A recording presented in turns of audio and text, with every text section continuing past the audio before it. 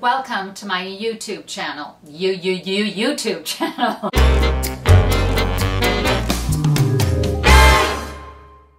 Hey fabulous fiber friends, my name is Karen and I am your host of the Katie Gecko Knits YouTube channel. This is a knitting podcast, mostly about knitting, fiber, sometimes crochet, and sometimes dogs, or little anecdotes that I feel like sharing with you guys. Oh my God, you guys. It is still so hot here. I have no makeup on. In the infamous words of Christina from the Chelsea Pearls, I am a hot mess today. Oh my gosh. I'm still so tired. The puppy is not doing very well on sleeping through the night. He did for a couple of days and now it's up 3 times. And the old dog, our Doberman, he too, he's having issues, so he's up a couple times a night.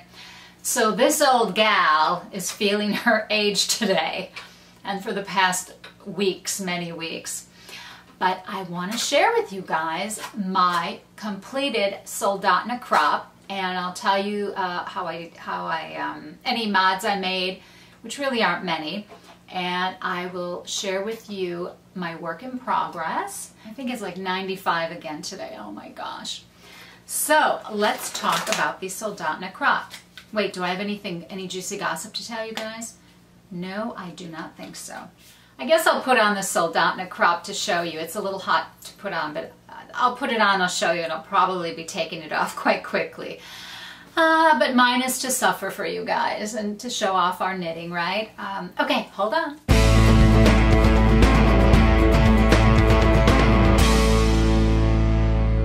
Okay, here's the Soldotna. I'm standing on tippy toes so you can see it. We will see how long I can survive in the Soldotna. So many of you have already made this. As I sometimes do, and I've mentioned this to you guys before, I will start with a smaller needle size for the cast on, work the ribbing or whatever the pattern calls for, and then I will increase the needle size as I get further into the yoke section. Then when I did all my short rows, I did my ribbing in 1 needle size, then I increased the needle size to a size 6, and I did, you do like a stockinette section, you're doing short row shaping, you know, for the neckline to raise up the back a little bit. So I did that in a size 6, and actually I went up to a size 7 for the color work. And then I used the size 7 all the way through the rest of the body of the garment.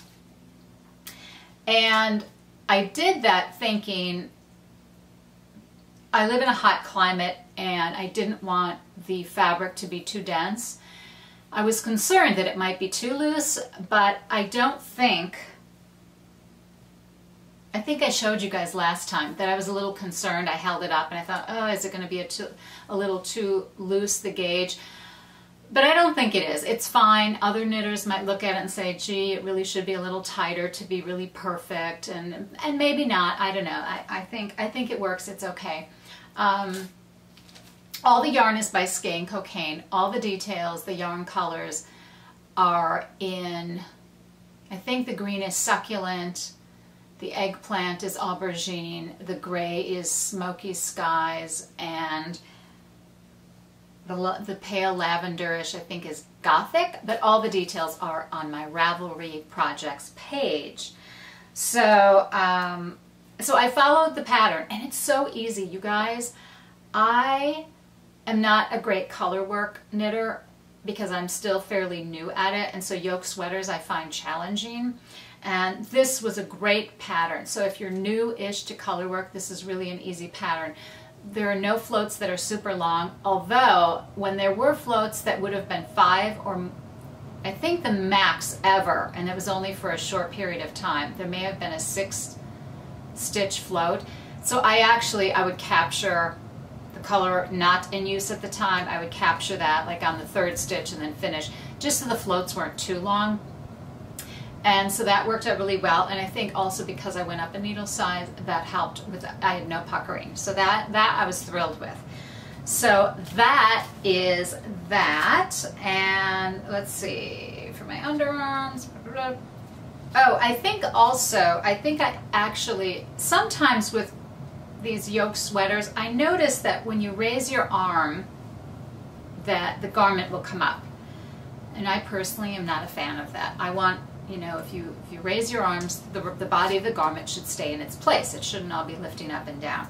So I added a couple of stitches, partially because I always, when I knit in the round, I put a purl faux seam, a purl stitch at the center of each, what would be considered a side seam. So I always do that, and I mark those off so I don't forget, oh my god, I forgot to do my purl stitch. So I always do that.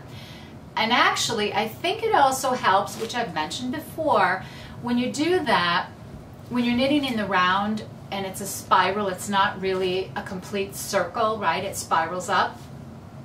I think that purl bump breaks up that that sometimes lopsidedness that you can get when you knit in the round. The garment will twist slightly because you're, you know, spiral knitting basically. And so I think, I'm not sure, maybe you guys know or agree or disagree, but I think that purl bump, that purl seam, helps diminish that sort of twisty effect that might happen on some of our garments.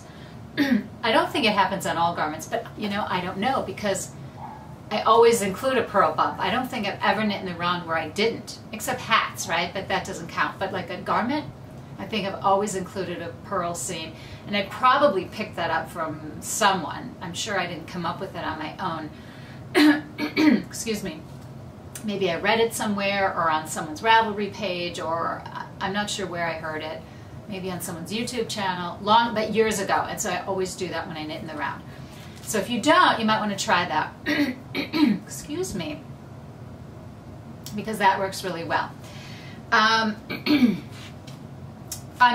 made the sleeves a little bit longer, so I'll come up close. You can see I carried the pattern. I think you're just supposed to put the ribbing right in here. And I carried the pattern, so I carried it a little bit longer, which I think others may have done as well, if I remember on Ravelry, but I don't recall. Luckily I had enough yarn, so I was able to do that. And I had quite a bit of yarn left over, so I'll probably make a hat or something with that, a hat to match. This is all Skein cocaine yarn, as I mentioned. The colors are gorgeous. I'm definitely taking it to Rhinebeck so that Gina and I can get a picture in it together. Maybe I'll pick up some yarn from her while I'm there, more yarn, but in brighter colors. And I do have Gina's yarn in brighter colors. I just haven't made anything with it yet. And if I can be Speedy Gonzalez with my knitting, I may do another love note in my Suri, Skein cocaine, Suri yarn. What is it, like Suri mohair, whatever it's called? Because it is so beautiful, so gorgeous, and they're bright. They're really bright colors, so I know that'll really be fabulous. I think that was about it, really. I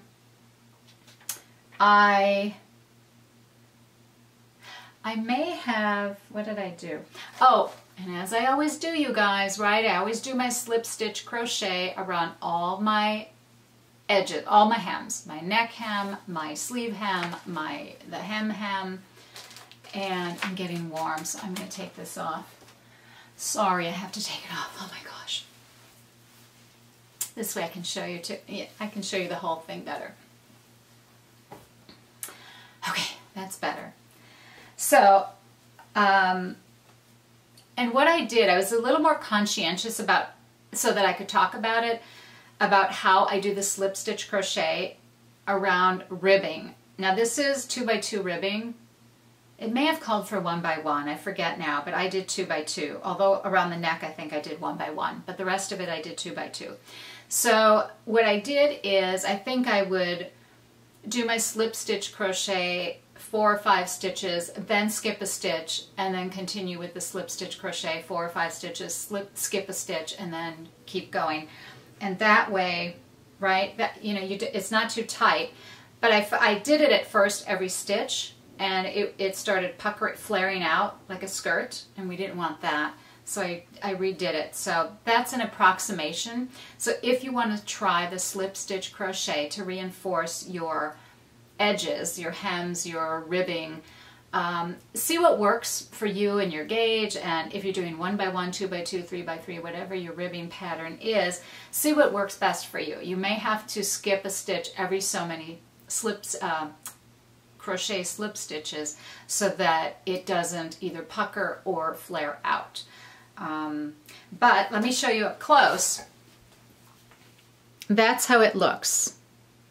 Okay, there's my slip stitch crochet. So you get, and it doesn't really interfere with your ribbing, and it's very secure. Same around the neckline. Maybe I just look horrible today. I'm tired again. I was up 5 times last night, you guys, for the dogs. My husband's ill, so he was coughing and getting up, and he's jet lagged from, he was in Japan, so he's not sleeping well, so the whole house is a hot mess. Okay, so there is around the neckline. Oh, and here's my color work. I'm gonna see if you guys can see that. I'll step back.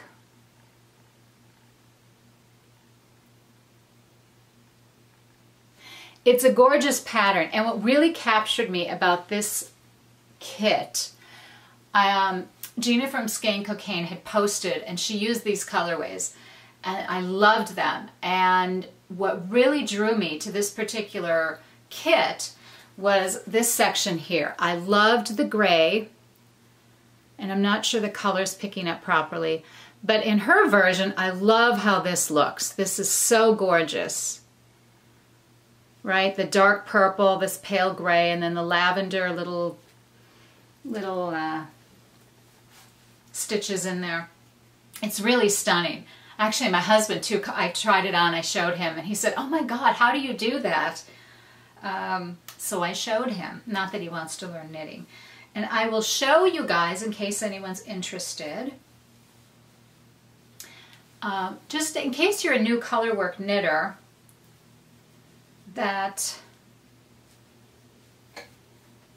here is, right, so there, I'm getting better with my, I'll come up closer. That is the inside of my work.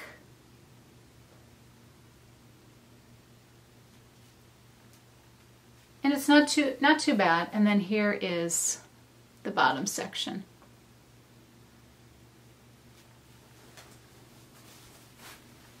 So I really love this pattern, and I hope that I have time to make another one, because I bought yarn. I don't know if I showed you guys last time, but I bought some yarn from my local yarn store, the Altered Stitch, with the plan to make another Soldotna. But now that I completed this one, I may need a little bit more than I purchased, because I may make more modifications.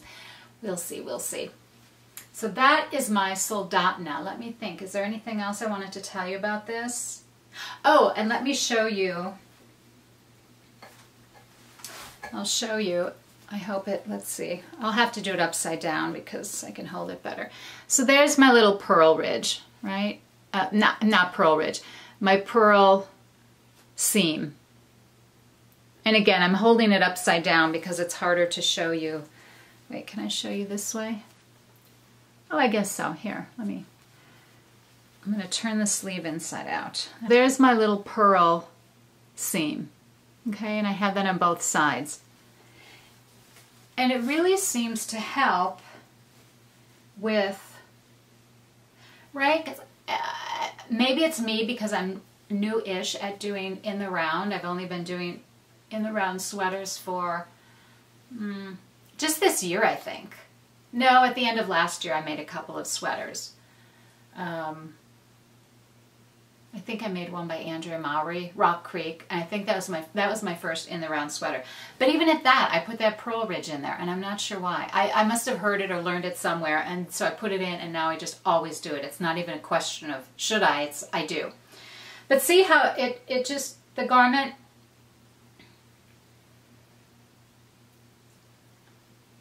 I mean, it's so great. So I can't say enough. If you have not made this Soldotna yet, which I'm sure that most of you have, put it on your list because it is super, super fabulous. I mean, here is, so far, and I kept this This is I actually started with the back of this garment. This is the As If Tee by Shay Johnson.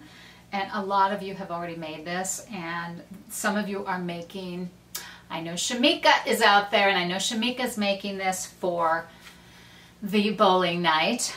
And this is where I am with this. So I started with the back, and I did that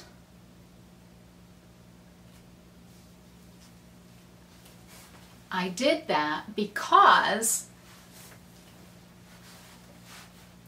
I started with the back, and I usually do in a pattern, even if the pattern has you starting with the front piece, quite often I will start with the back. And the reason I did that is because I didn't swatch. Oh gee, what a surprise. What a surprise, I didn't swatch.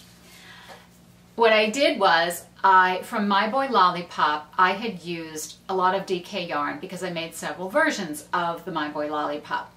So I used those numbers and needle size to give me an idea of how many stitches I should cast on for the As If Tee. And based on, and the My Boy Lollipop was more fitted, so I sort of calculate, okay, I want a little more ease, how many stitches should I cast on? How many are in the pattern, how close am I, and I did it that way. But then I started with the back thinking, well, before I have to divide for the front part of the As If Tee, if I'm going to have any gauge and size issues, I want to figure those out on the back side because it'll be easier to rip out than having to deal with the front pieces. So that's why I started with the back. And those of you that have the pattern will probably, you'll know why, because you have to split for where the mohair and the regular yarn, the DK WIP. Actually, no, I'm sorry you guys, I use DK, and I think the pattern calls for worsted. So that's why I used My Boy Lollipop to get an idea of how many stitches I should cast on. So I think I'm good to go here. I did not a full block. I did soak it for 10 minutes, laid it out, dried it, because I wanted to know if I had enough mohair here. And I kept it on its needles. I may do a 3-needle bind off. The pattern calls for another.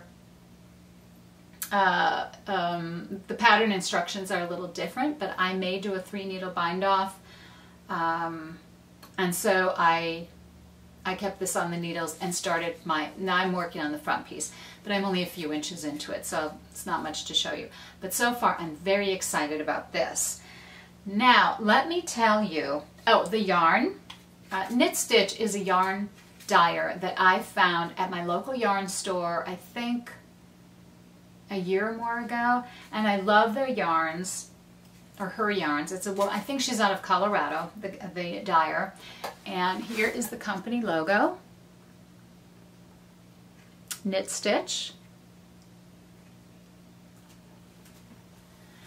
And this colorway is called Flamingo with a Chance of Cloudy. I just love it. It's a beautiful bluish pink, which of course works with my skin tone. It's bright enough, and I really love it. And as it turned out, those of you who follow me on Instagram, I showed you a picture of I was going to use a different color mohair, something that was more pink, and this is sort of like almost purplish, a pale purpley.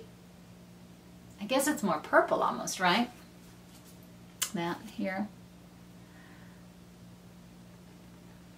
It's almost more purple. And this is by Bay Street Yarns. The color is Cheshire. And I was so thrilled when I was getting ready to, I pulled my yarns and I thought, oh, I'm going to use the other pink, and then I'm staring at it and I thought, nah, is that the best color to match up with the body of the garment? And then I remembered, oh wait, I have this other really great color that might work really well with it. So that is this one from Bay Street Yarns, Cheshire. So fabulous. Very excited about that. So let me put those there. So what else can I say about this?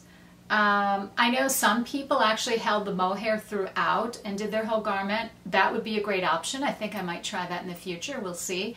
But so far I'm doing well, not quite per the pattern instructions. I actually, I did something a little different around where I am making the underarm. I actually cast on a few extra stitches, partially because I was worried that the mohair might come in because it's thinner yarn than my DK, and so I was worried that that it would change the dimensions of the garment. So I increased 3 stitches on each edge, and also that will give me a little bit of a sleeve. I think the as if tee is pretty capped and I wanted it just slightly longer. So I just cast on a few extra stitches so that the sleeve will hang just a tiny bit longer. Also what I did, and you'll be able to see that once I'm finished with the garment, also what I did is I also, quite often when I do stockinette flat, when I work flat, I notice that my tension is off between my knit and purl, and I can adjust that if I really focus on my purling. And somehow I just, because I did that with another garment and I was able to have very consistent stitches, but I really had to focus on it, and I thought, well, instead of having to focus so much so that I can still listen to audiobooks or watch YouTube knitting podcasts, I would try using one size needle for the front side of the work, the knitting side, and then on the purl side I would use one size down. So on this particular garment I used a size 6 needle on the knit side and a size 5 needle on the purl side, and I noticed that on the front of the garment, let me bring this up. I noticed on the front of the garment my stitches are pretty consistent, and on the back of the garment I do not have rowing out. Is that focusing? I think there's the focus.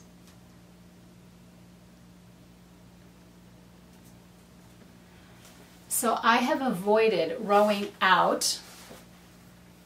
I'm so thrilled about that. And I put it on my Instagram. You may have already, I know someone commented, oh my God, what a great idea, they were going to try it. Oh, Raina. Hi, Raina, the Slow Knitter. If you haven't checked her out, check out Raina from the Slow Knitter. She's my little social media knitting buddy. And so that's where I'm at so far. Oh, I do see one little, okay, so maybe I see a couple stitches that aren't, I'm mostly consistent. It's not 100%. I see a tiny, now that I'm looking at it, I see one little area that rode out for some, actually, just that one little section. Oh well, it is handmade. I'm not a machine. I'm very, very thrilled with this as if tee. I don't think I'm going to have much, yeah, I didn't want it fitted, but I didn't want it too loosey-goosey. And I saw in pictures, again on Ravelry, I looked, or on Instagram too, I looked at a lot of pictures, and some people have it more fitted, a little more flowy, and so I guess it just depends on our personal preference. Oh, and this too, I did make it longer. It's not as cropped because it's pretty cropped. The pattern calls to make it pretty cropped. And I just didn't feel for my body shape, and I don't know. At 60 years of age, I'm not sure I should be wearing crop shirt, you know, crop sweaters that fall right below my bust. Although, who cares, right? We should be able to wear whatever we want, regardless of our age. Well, mostly what we want. I mean, there's a limit, I think. But we should, right? We should be able to wear what we want.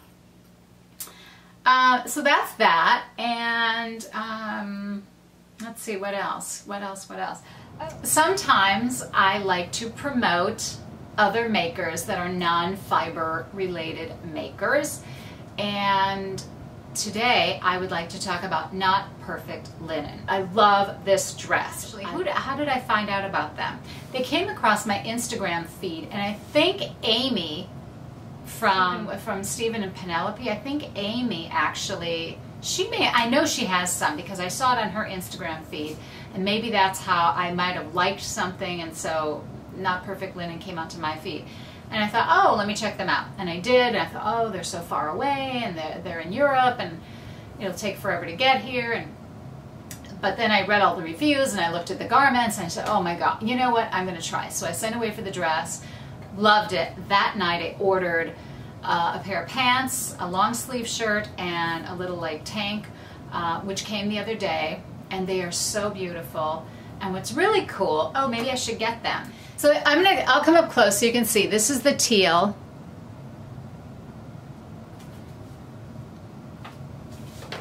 And this is, I will insert all the information below, or I'll do a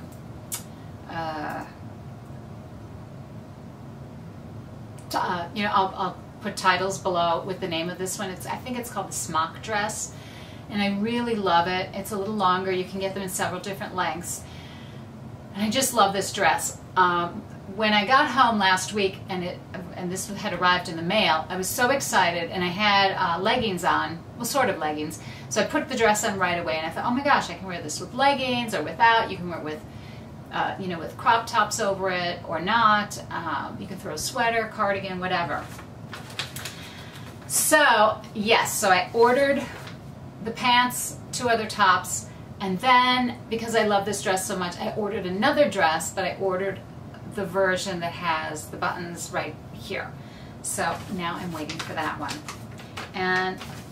But they're great. The service is great, the delivery is great. I'm just so thrilled. So let me show you a couple of these swatch samples. But they sent me this whole pack. They sent me this whole pack of samples of colors, and with the names on them. So here you have olive, right? Taupe. Wait, hold on. Right? Taupe. Uh-oh. The AC's on, so things are moving about, moving about. Chocolate.